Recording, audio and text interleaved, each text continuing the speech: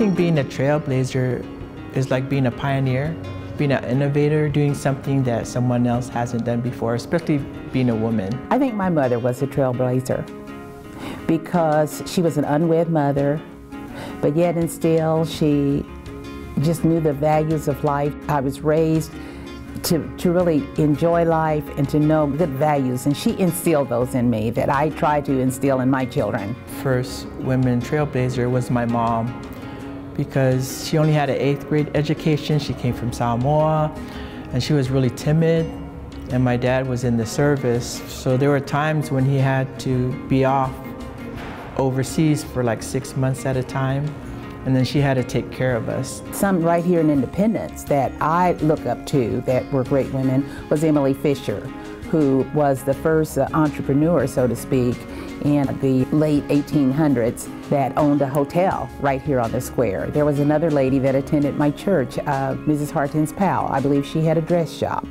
up on the square. I think it's important to celebrate women's history because for a long time we were considered second-class citizens, and being a minority that I am, it makes it even worse. I wrote this in 2001, and just an excerpt of a woman's role.